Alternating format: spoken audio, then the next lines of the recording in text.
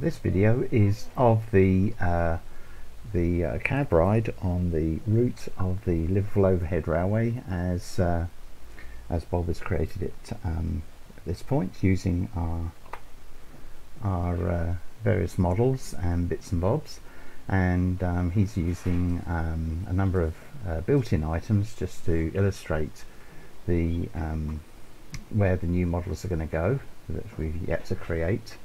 And this is actually meant to be in a tunnel. This will be in a tunnel. This is the underground section. We've just left Dingle Station, which was the southern terminus of the Liverpool Overhead Railway, and remarkably it started off as, or the railway southern terminus was underground, so the overhead railway begins at an underground station, and it's now heading towards the tunnel exit, which is marked by this built-in tunnel tunnel entrance, exit. And so once we're through here, then we're out in the open air and we're crossing over the bridge. This is going to be replaced with an accurate model of or hopefully accurate model, because I'll be making it. And we're swinging around the bend here. That's the site over on the left, is the site of the original Herculaneum dock station, and before it was extended to the south. And over to the left there'll be quite a range of freight lines, because we do intend to bring all those in.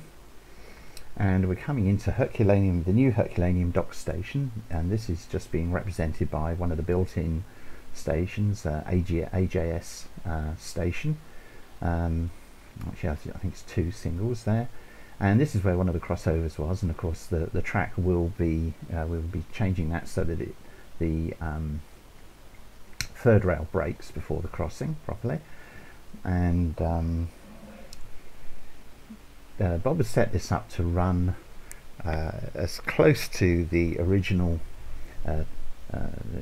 timetable between trains, about 10 minutes between each train, and a maximum speed always of 30 miles an hour. And at the moment we are doing 30, going around some of these bends, and you can see here the refuges which we've added just since the last version of this. So this is constantly evolving.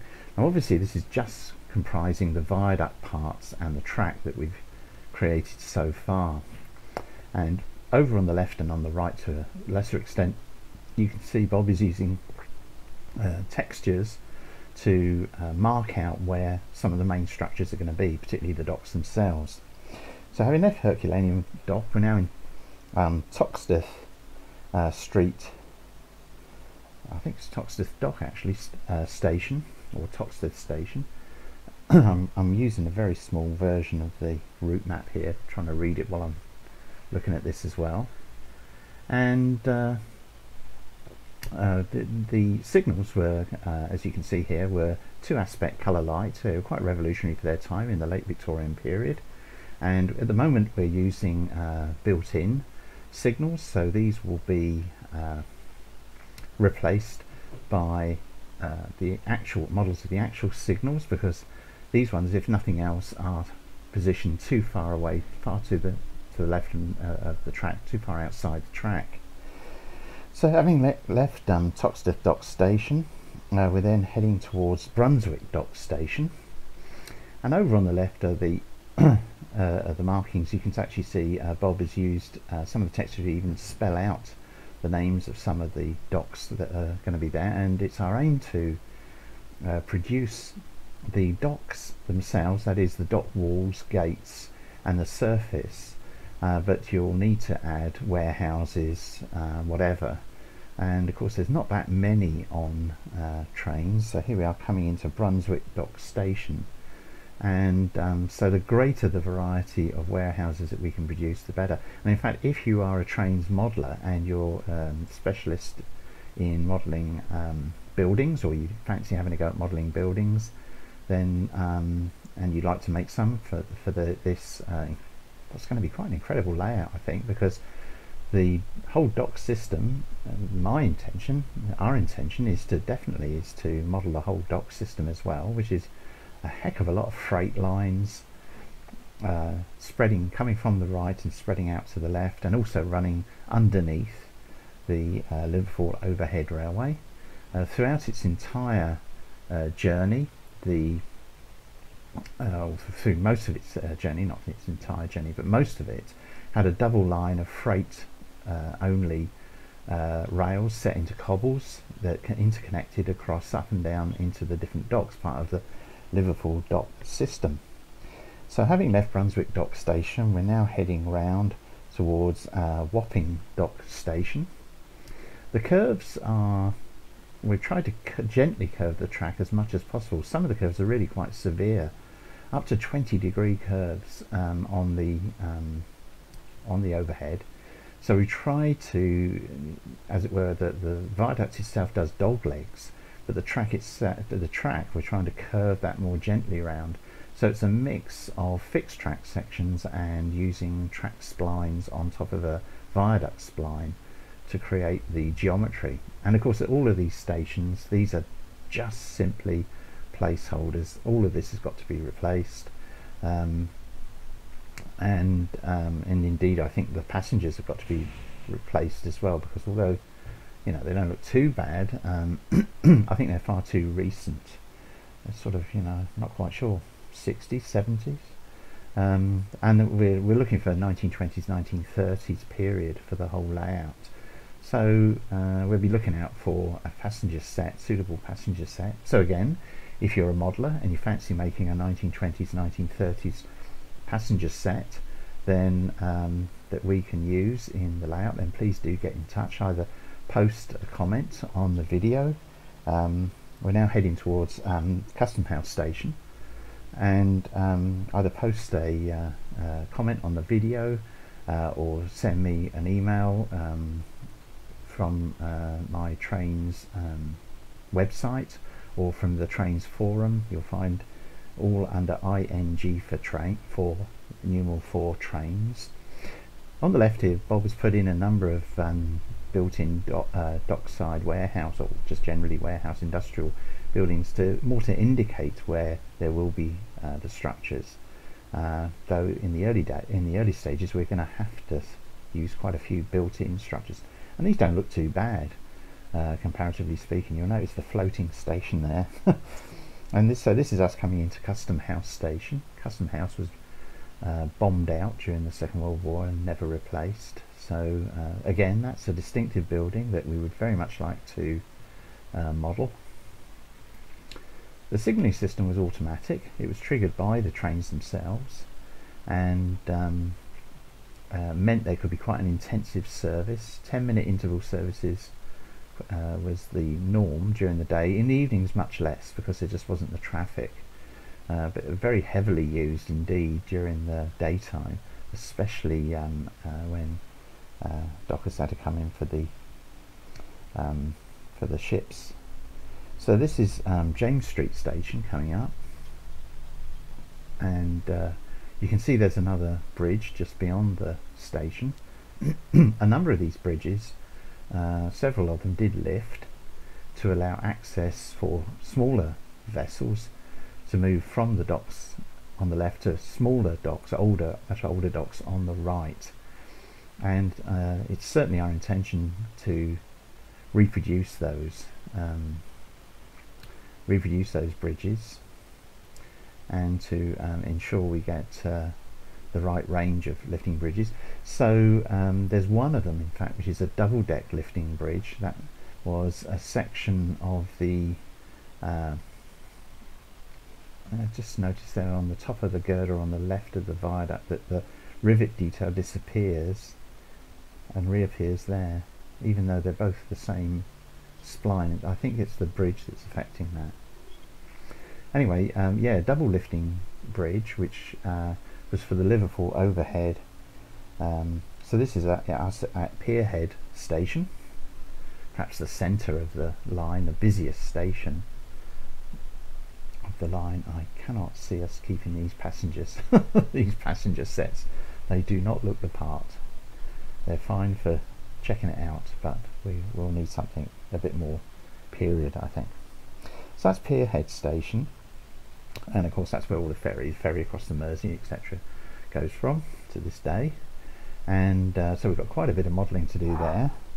And it's also where there's the docks. We've left, as it were, the southern docks. Now we're moving into the more sort of central and northern docks area of Liverpool. Yes, I can see that bridge is affecting the rivets on the top of the girders. And I've also noticed occasionally that on some of the fixed track curved sections that the track alignment just needs to be tweaked just a little bit. And this is why we're doing running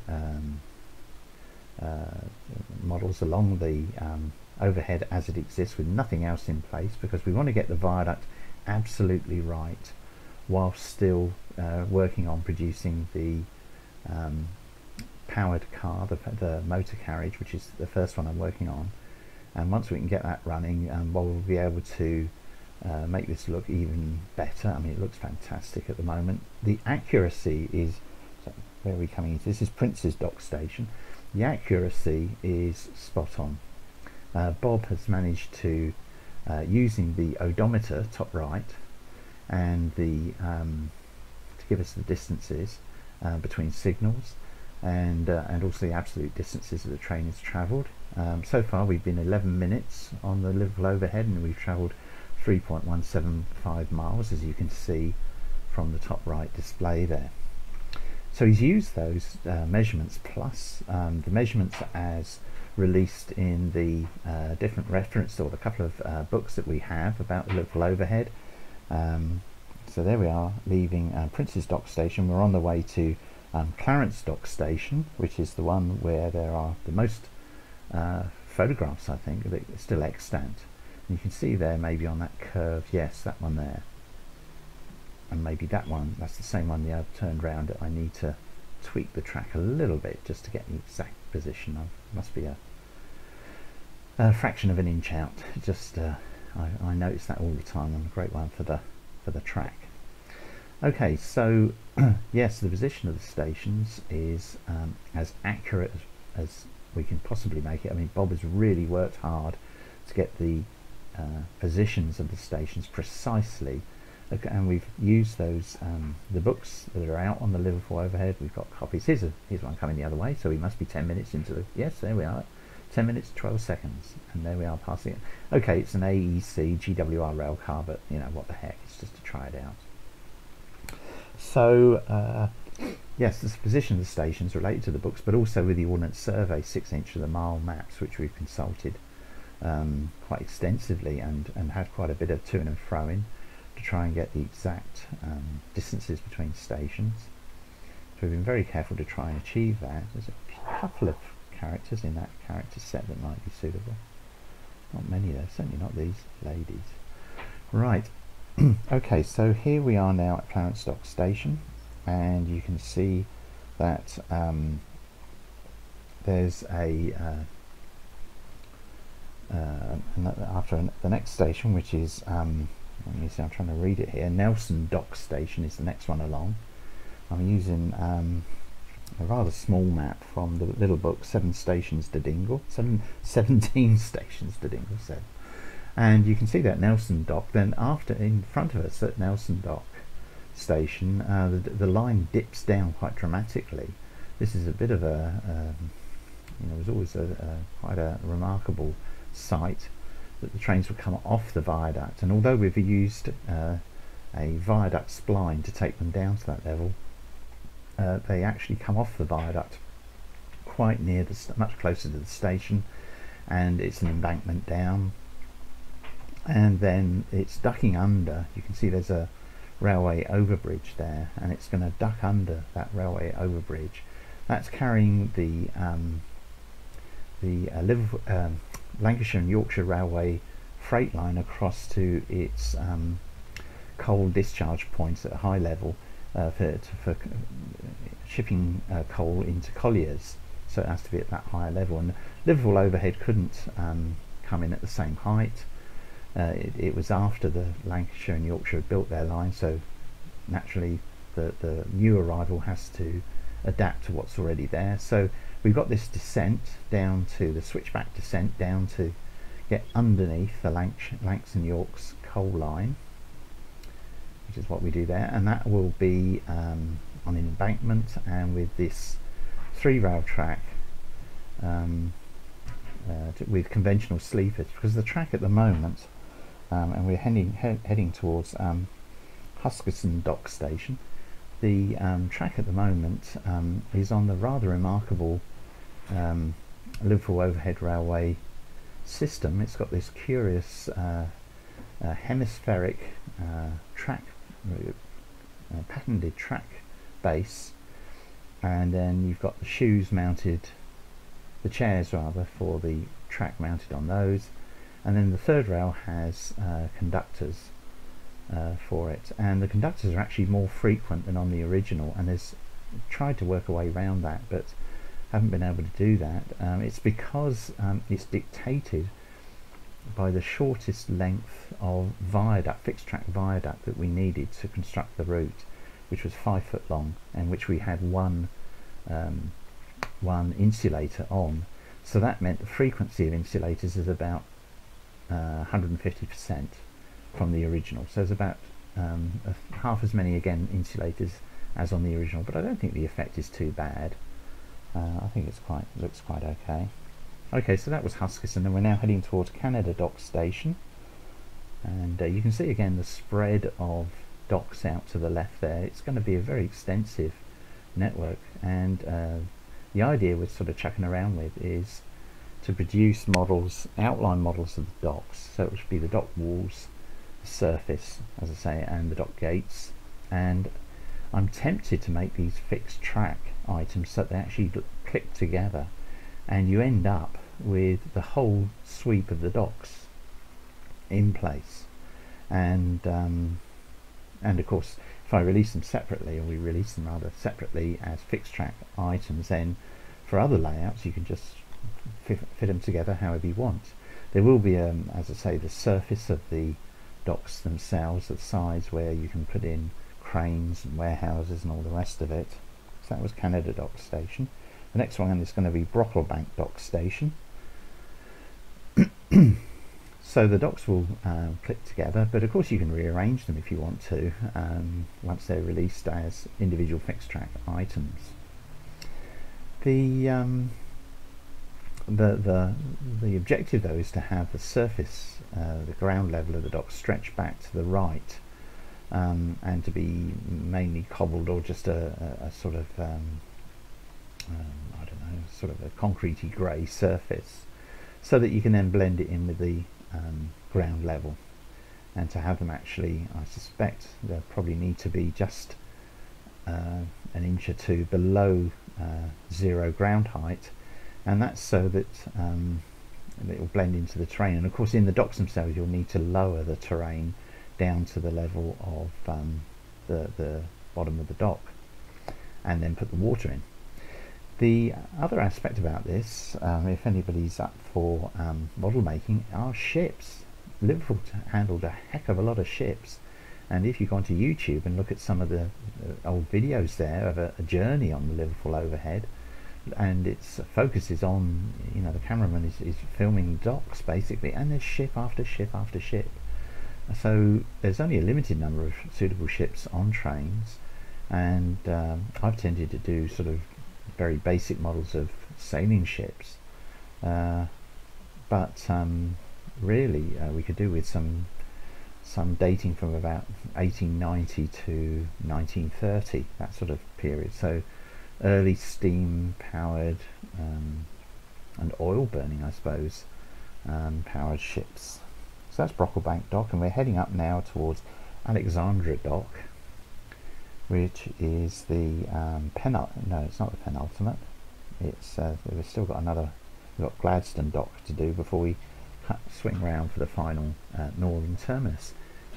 And just looking at it again, we're doing 30 miles an hour, which is the maximum, and we've been at this now for 19 minutes 18 seconds, and we travelled just over 5.5 miles. This is spot on for the journey time for these trains. They're very frequent, fast moving, quick acceleration, quick braking, and offering a very frequent service, as I say, every 10 minutes. So really we're talking about a quite an intensive functioning line. There was also, so here we are now in, where are we? We're in Alexandra Dock Station. And definitely we're going to have to replace these passengers. They look far too comfortable, because when the wind blew and the spray blew, or when it rained, then these stations could be quite exposed. Although when we do come to model the stations, you'll be able to see that there is a lot of protection from the elements, or a fair bit of protection, just sort of as wind screens and that sort of thing. And of course that's why the nickname for this overhead railway is the Docker's Umbrella, because when it rained, I suppose, if they had the time, the dockers could shelter from the rain under the Liverpool overhead. And gosh, that's some quite sharp curves out of Alexandra Dock, isn't it? But again, we've tried our utmost to get them as smooth as possible, but looking at the photographs, we're pretty much there. There's I can't see any, you know, real big difference at all. In fact, I can't see any difference between the curves that we've put in, that Bob has done, and the actual running of the line. So here we are now, we're coming into Gladstone Dock Station, which is the penultimate station of the line. You can see the line swinging away in the distance to the right there, and that will be, I'll explain when we get there just where that is going to be. So this is basically a very intensive urban, daytime very busy, nighttime hardly so, industrial overhead railway, with all that magnificent vista of the docks over to the left there. I suppose this guy with the newspaper, or the one next to him, one he just disappeared, but the other one, not sure about the guy with the hat. Looks a bit awkward, doesn't it? Well, we'll see what we can do.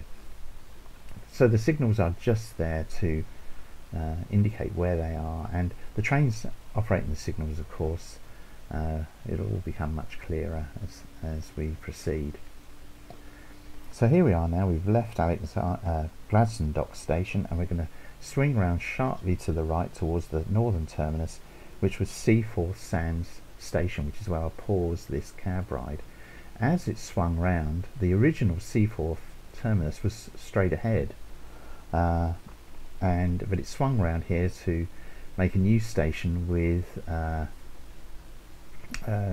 connection with the Lancs and Yorks railway, and it's on the outside of this curve over to our left, where you'll see a couple of tracks down at ground level, and this is the location. I'll just pause it. There we are, down at ground level, and there you can see the ground level tracks. That is marking the old Seaforth station, or rather it's where the maintenance depot was situated, and we're going to model that. It's a two-level depot with a train lift.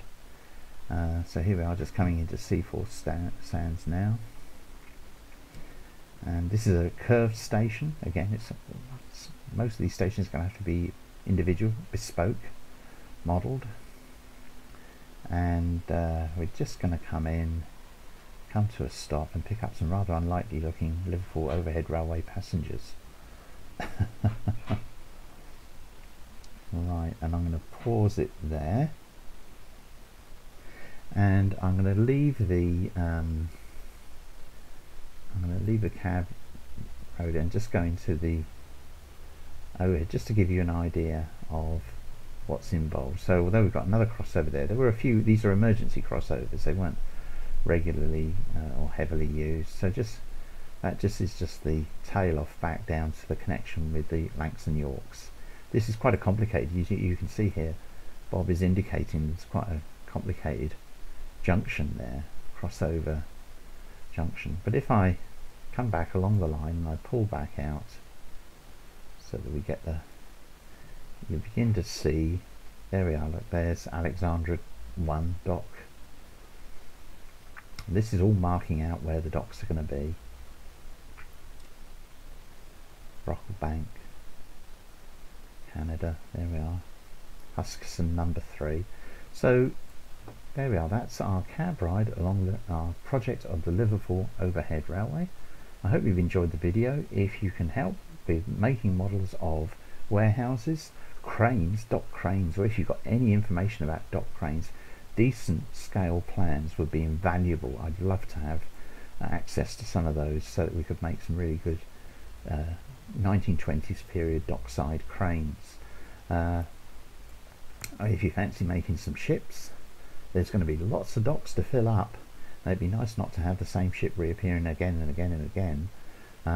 So if you fancy making some ships, as I say, I've made some of my own, including of course Brunel's brilliant Great Eastern, and although the 1920s it had long disappeared, this was the only port that she could really use apart from Milford Haven, because she was so big. So the ghost of the Great Eastern just off the coast would be quite nice. This is where she was broken up, of course, as well.